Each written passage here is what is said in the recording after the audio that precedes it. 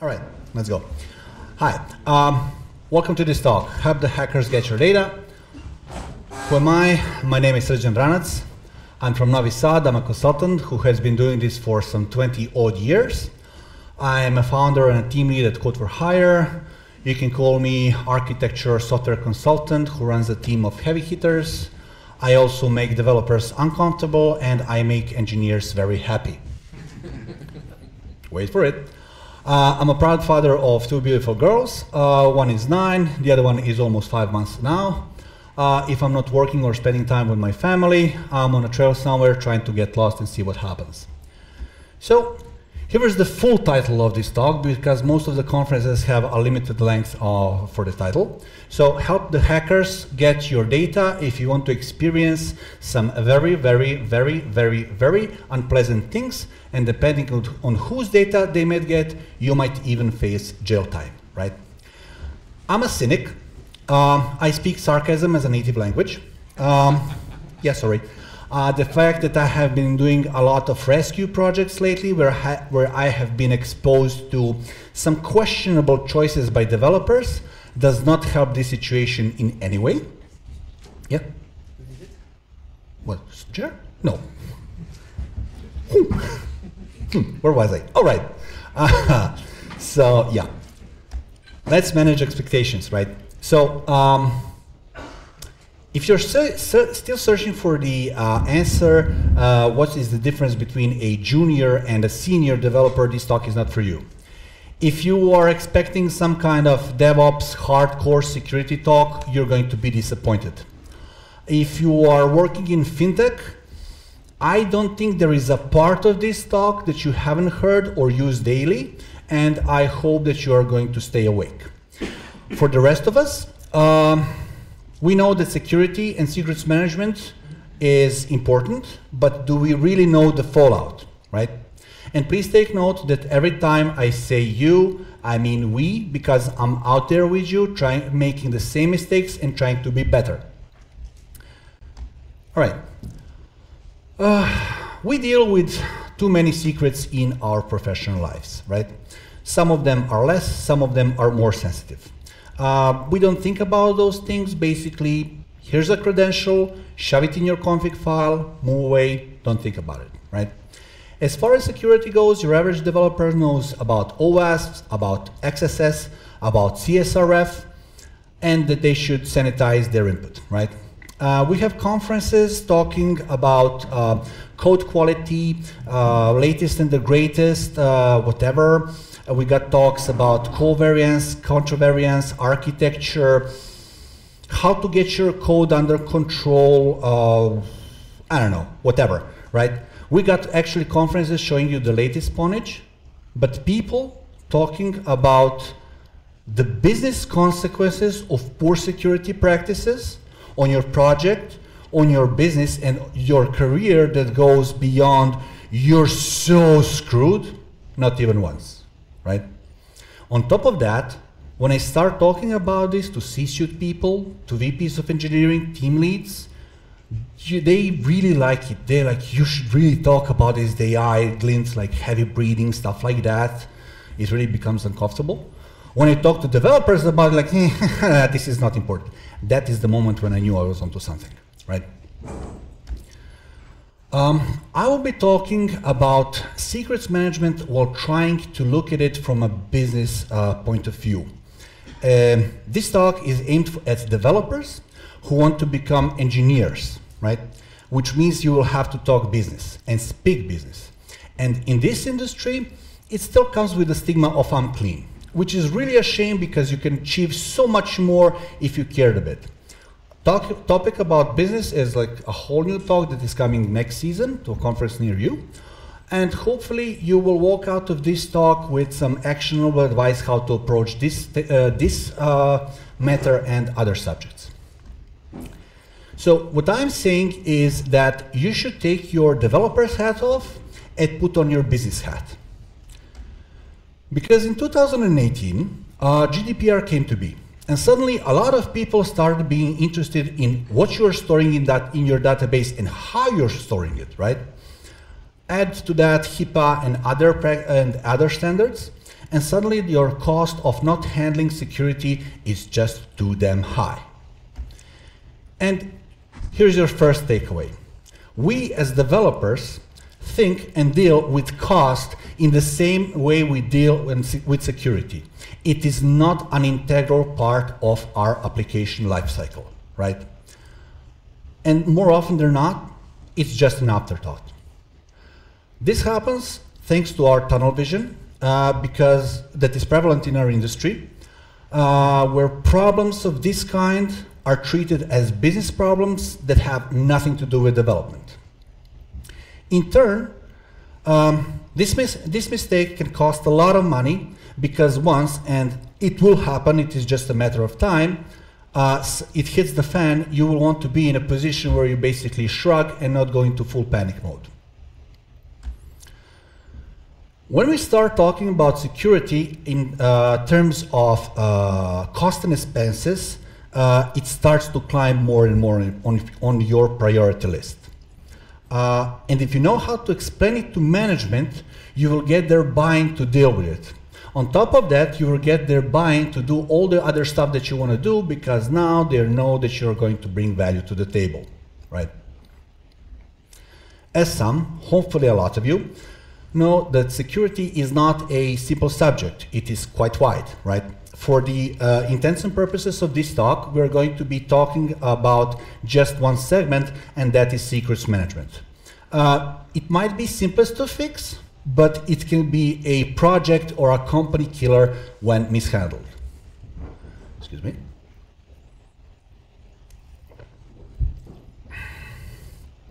Now, a median of 1,793 unique keys is leaked every day on Bitbucket, right? As my man says, please share the love, spread it, leak it to Bitbucket, to GitLab, to other services. I mean, why put all of your eggs in one basket, right? So let this sink in, give it a bit of time, right? This is wrong. You know it, I know it. But you know, things happen, mistakes are made, and all that, right? Let's try another one.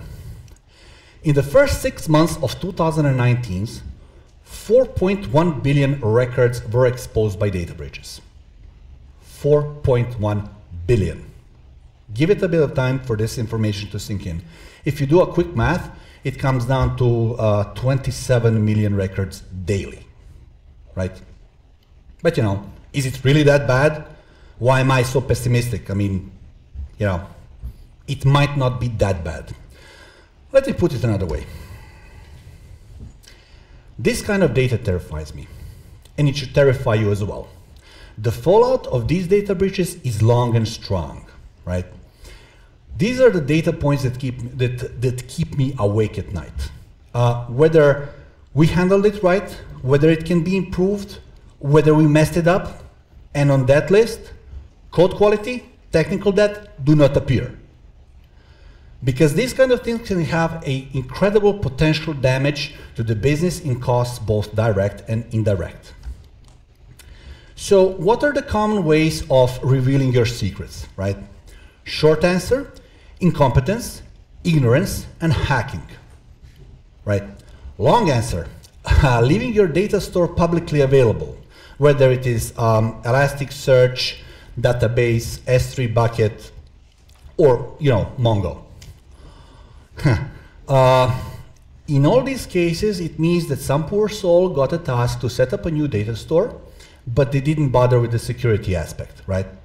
In case of Mongo, you know what? You don't care about your data. This thing has authentication turned off by default.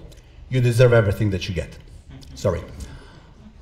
And of course, we have unauthorized access. Suppose somebody gains access to a server, and it can be done regardless of your setup, and I hope you have it. If you're running Docker Kubernetes, I'm going to assume that your container is not running as root, and that it is running the latest version that has a most recent CVEs patched. I will get you the GIF later. If you have a dedicated infra or ops team, hopefully they have monitoring in place with Nagios, Singa, or whatever they fancy. If you're working in a smaller company that does not have this thing, you can do it yourself, and the least that you can do is set up a tripwire like this. I'm sorry, it doesn't show very well, but basically this is a tiny little script that is going to send you a notification that any time that somebody opens an SSH connection, right? So you will get an email. So the person who is accessing your server operates under the assumption that there is some kind of tripwire in place, right? And that once they get in, the countdown clock starts. So they are going to race to collect as much data as it can, because later they can sift through it. If you have a tripwire, you will get a notification. You can check with the people who should have access to the server. If none of them raises their hand, like it's not us, then you can take steps. Basically, take the server offline and proceed from there. So if you have your secrets in your config or parameters YAML, you basically handed the keys to your kingdom to somebody else because you were nice and hospitable, right? And you're about to experience many, many things. Some of them are quite unpleasant.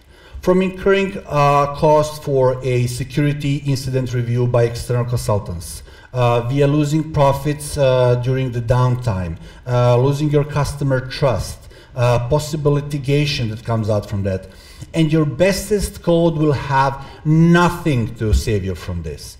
On the other hand, your attitude toward cost and secret management might. Of course, secrets and configs are easy to commit, and then weird stories might happen. Let me tell you a story. So actually, two stories. This is one that I found recently when I was writing this talk. The other one is kind of personal. So there was somebody who was trying to build a new application, and they were caring about code quality and building it properly in architecture and everything else, and they wanted to put it on AWS. But because it needed to communicate with other services on AWS, they basically took their unscoped IAM key and put it in a config file, and then they committed and pushed to the repo. I mean, what could possibly go wrong, right? I mean, no biggie. And some time passed, and they made the repo public for 15 minutes. In those 15 minutes, somebody came, scanned the repo, picked up the IAM key, and moved along. The person found out that the repo is public, to make the repo private again, and thought that everything was fine. At the end of the month, they got a $15,000 bill because somebody got the keys and had a lot of fun with that, right? Yeah. AWS now has billing monitoring. GitHub now scans your commits for any kind of data that looks like credentials, and then it will flag your commit and notify you for you to review. But back then, hell no. Now, this one is personal, yeah. I think you know where this is going. So imagine a system that runs 24/7, 365 days a year. This is a retail system that crunches, I don't know, tens of millions of data points for products.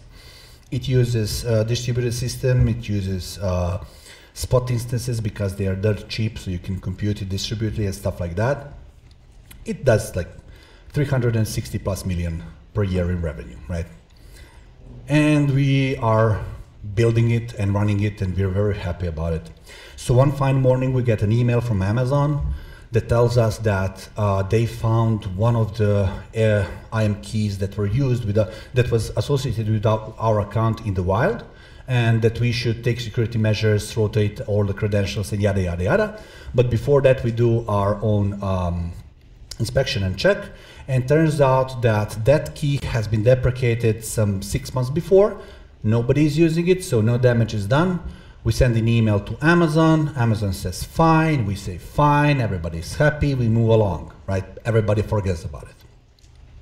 Fast forward 6 months. One fine morning, 6 a.m., I get up, make me a coffee, sit in front of my screen, turn on my dashboard, and I see that something is wrong, right? The counters that are supposed to be there are not. There is no telemetry, there is no data.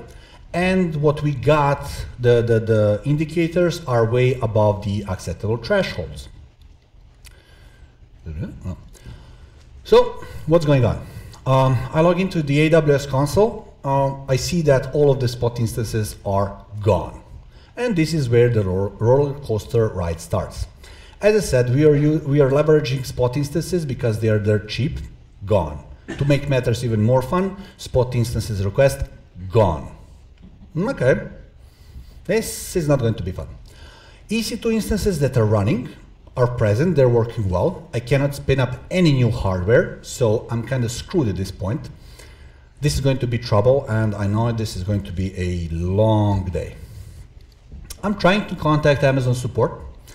I'm not getting back any response. Time passes, 3 hours in.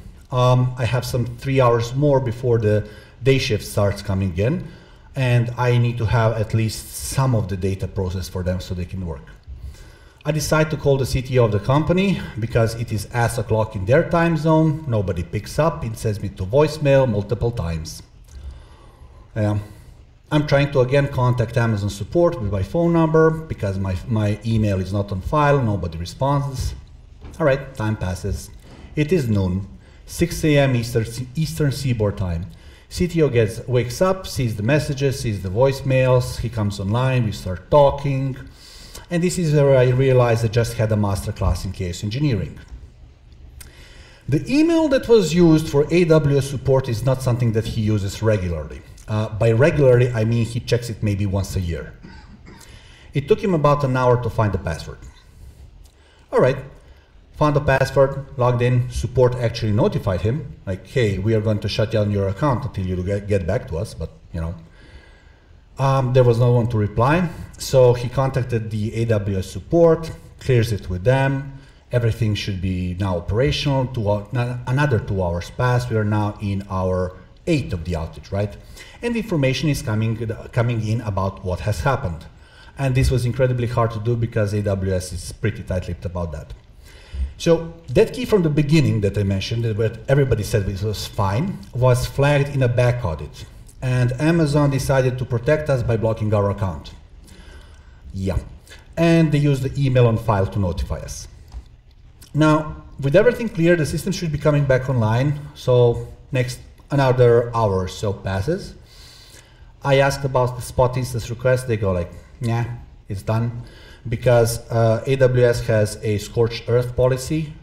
Shoot first, ask questions later in situations like this, because it is cheaper for them to do this than actually be liable and go into litigation about the expenses. Next few hours, and this is on me because I didn't have that part automated. I honestly never thought that this could happen. I put back all the systems online, and 16 hours later or so, we are back in business and operational. So, can anybody guess what is the damage? Ballpark it.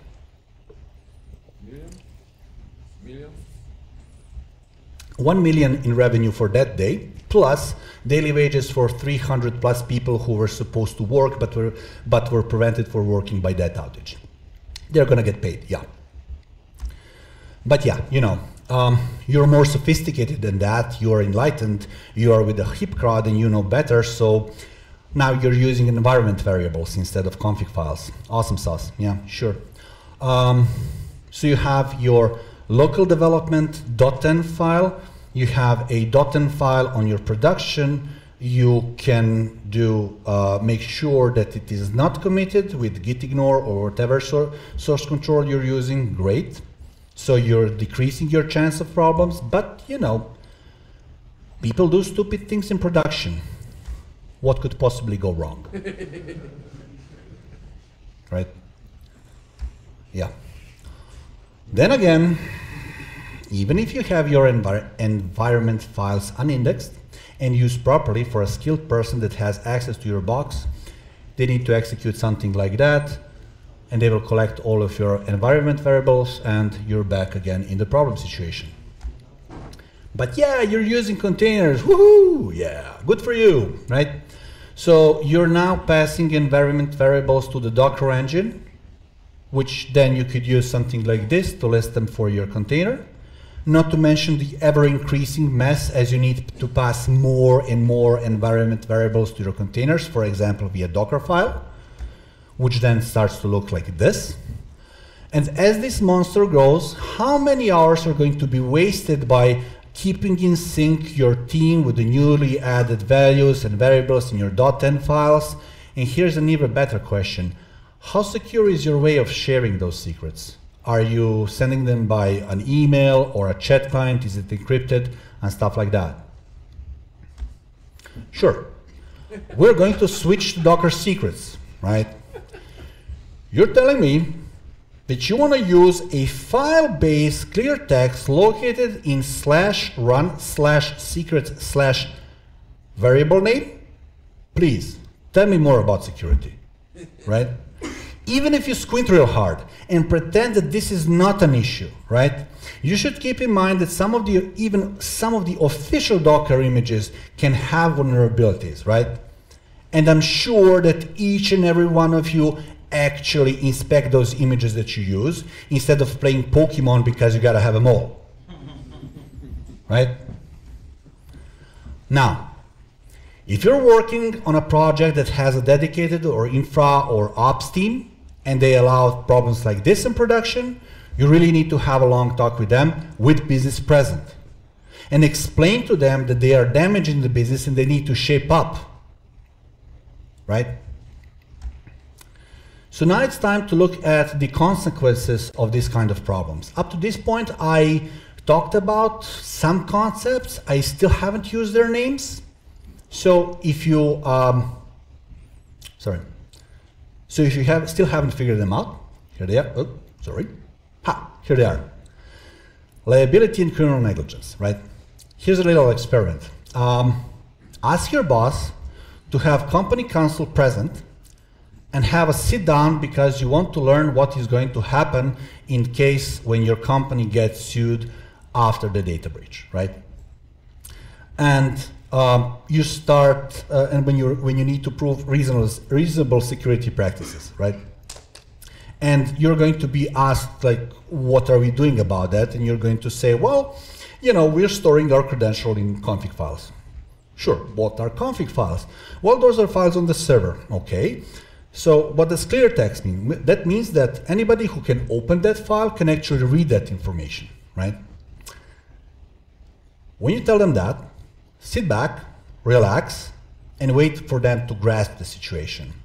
Then you're probably going to be introduced to a nice term called criminal negligence. Yeah, but you have insurance, some of you will think, and you're covered for this issue.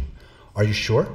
Maybe you're covered against cyber attack until it's time to claim it.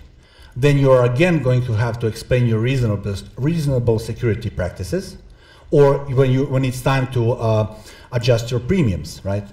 Good luck to you when you have to explain to your adjuster that you're storing your credentials in a clear or plain text, right? You guys, you will prevail.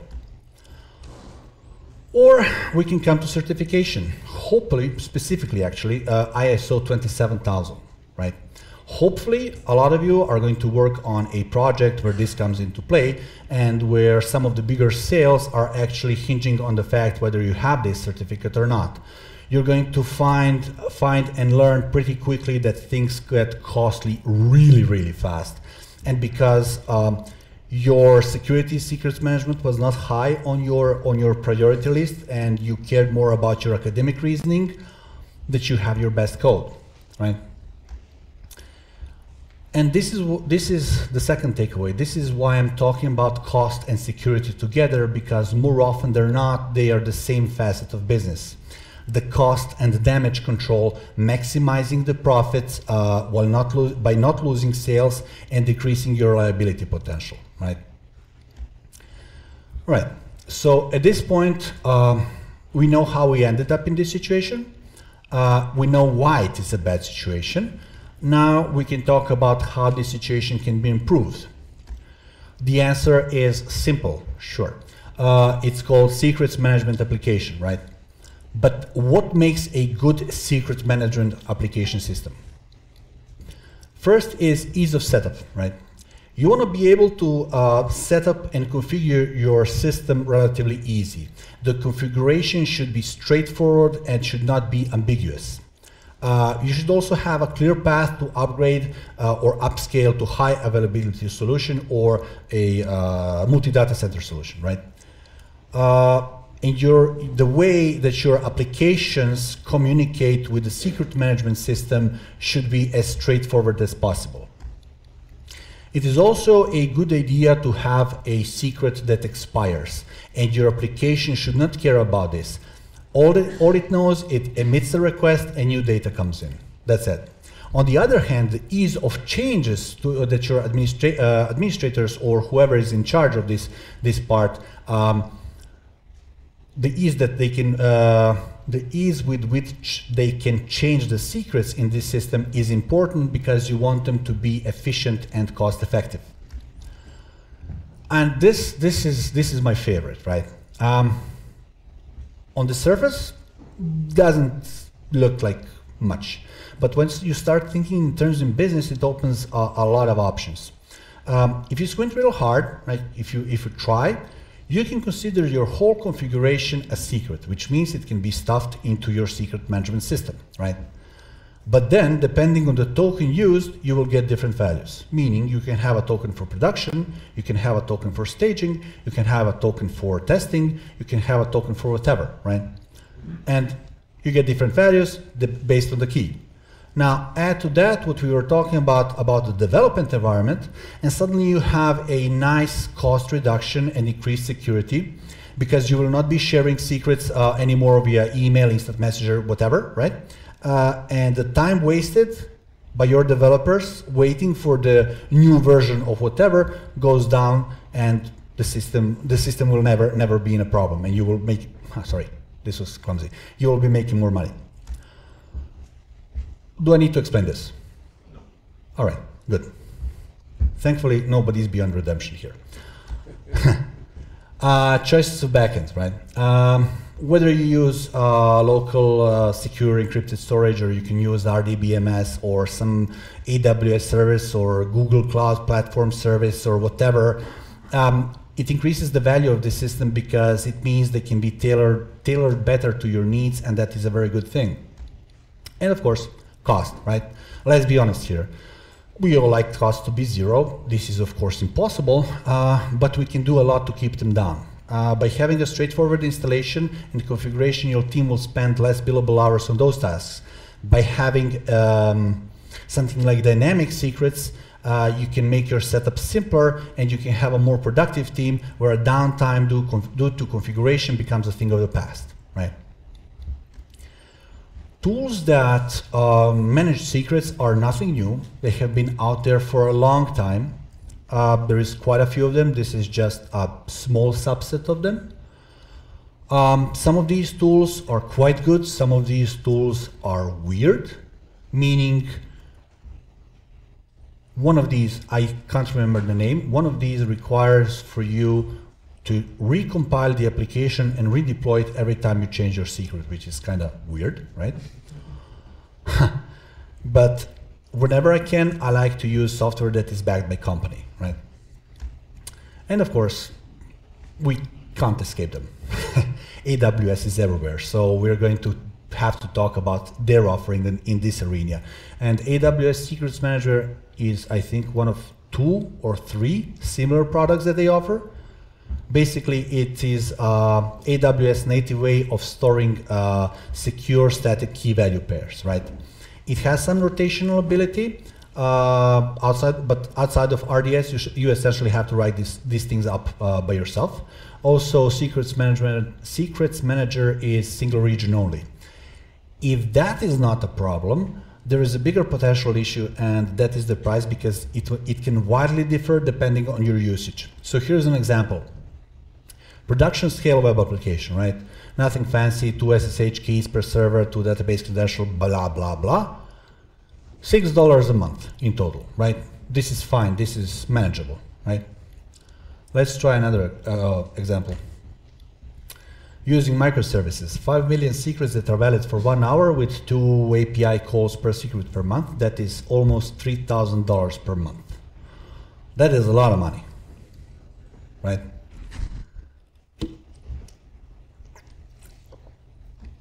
So the other name that you're probably going to hear a lot if you start digging into this matter is Hashicorp Vault. It is probably the most commonly heard name. in secret storage and infrastructure these days, right? This is the company that brought us Terraform and Vagrant. So why it is a good fit? Because it is a small binary to install. The configuration is relatively straightforward.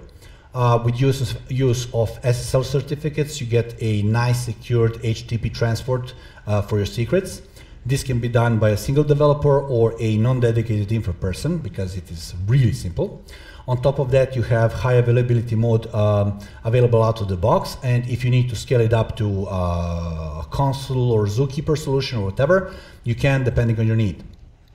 It also has multiple backends, which is certainly a plus, which means you can tailor it better to your needs.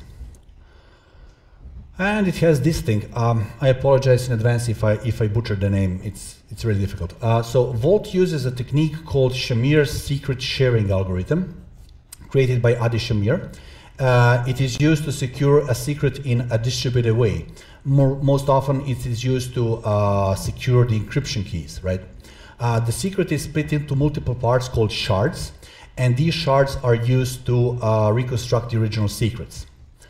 To unlock the secret via Shamir secret sharing, you need a minimum number of shares, which you define, and this is called a threshold. That means that you have an elegant solution to prime and unlock your vault when, for example, one of your shareholders is on top of some mountain without cell coverage, right? One of the most important things that needs to be mentioned here is that Vault has this thing called policies, which is basically an ACL rule, right? You have a root policy that is built in that allows access to everything. You can create any number of policies that are named and fine-grain your control over the paths, right? This is important to clarify because, as I said, Vault operates exclusively in whitelist mode. Meaning that unless access is explicitly granted via a policy, the action is not going to be allowed. But because user can have multiple policies associated with their token, action in any of those policies that exist that allows is going to allow for the Vault to return the data. So this is kind of tricky to implement and be careful of. So if everything is awesome, there are no problems, well, there are. There are a few issues. First is sealing and unsealing of the Vault.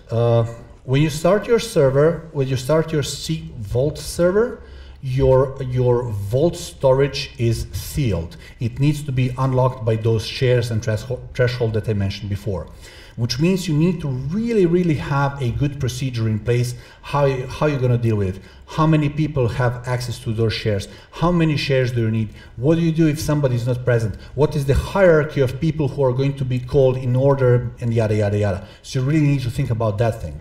The other thing that is a problem, and this is perhaps a downside, is HTTP calls. Any communication with Vault goes as an HTTP request, right? I'm certain that in 90% of the cases, this is not a problem. But if your network stack is overtaxed, you can encounter latency. But then you can fix it and do something with it. On the other hand, if you really want to push the issue, on one hand, you have this perceived performance hit. On the other hand, you have this idea of being able to sleep nice at night and not being bothered by the problems, right? Being a security-minded business person, I think the choice is clear. On the other hand, if you really want to go at it, you can use HTTP2, which makes all these problems go away. So how does it all fit together? Vault token goes into config file. Yeah, I know, ironic, sorry. Yeah, token gets sent to the Vault server and client token is returned. That is basically a cookie for the same principle as a cookie for the website. Only retrieval of the secrets granted by the ACL assigned is possible. When lease on the token has expired, Vault token is used to obtain a new one. In case of breach, your tripwire is triggered. Your files are downloaded, possibly your config files as well. You remove a server. Wasn't me.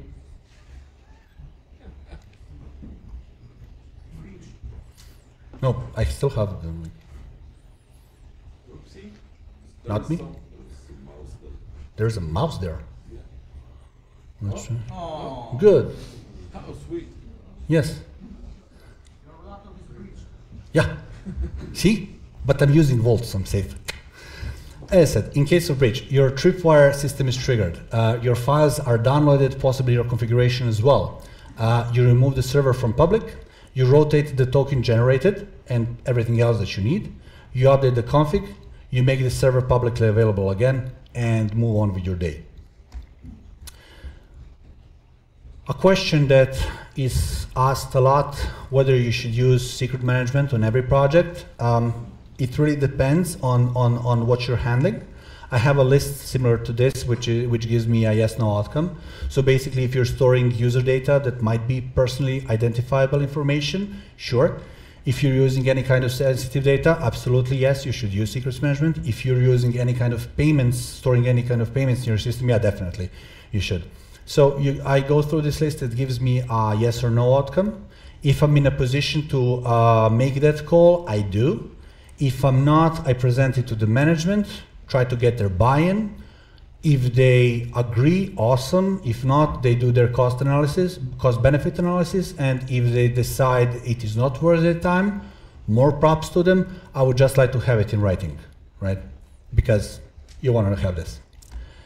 Still, even with potential drawbacks, using Vault or similar system pays off a lot because your company and your product is going to be protected from unwanted liabilities, and in case of actual unauthorized server access, your configurations will be stored securely.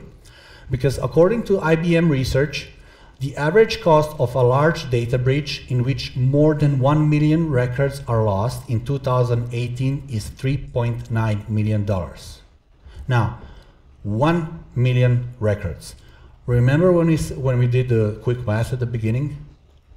Every day, 27 million records. That means 27 times, right? This figure of $3.9 million takes into account many categories of expenses that arise from the breach. Lost business, technical investigations, security audit, legal penalties, PR companies that are going to handle that mess for the public, employee time spent for recovery, right? With all this in mind, I believe it is significantly cheaper to invest engineering time to fix this low-hanging fruit than let it run its deadly course. Thank you. Questions?